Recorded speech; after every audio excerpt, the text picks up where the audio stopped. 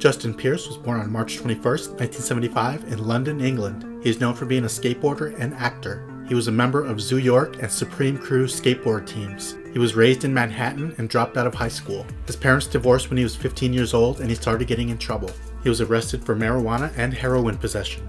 He was discovered by filmmaker Larry Clark while skateboarding and cast as the character named Casper in the highly controversial 1995 independent film called Kids. He won an Independent Spirit Award for his portrayal of a potty-mouthed, stoner troublemaker. He was plucked out of obscurity and put on a path to a great career. It's one of the most disturbing movies I've ever seen. If you haven't seen it, you should definitely check it out. He appeared in a handful of other movies, including Next Friday as the character Roach. He was also supposed to be in Friday After Next, but he didn't live long enough. He was in a couple of episodes of Malcolm in the Middle. He married a woman named Gina Rizzo in 1999. Sadly, Justin took his own life in a Las Vegas hotel room in the year 2000. He was 25 years old.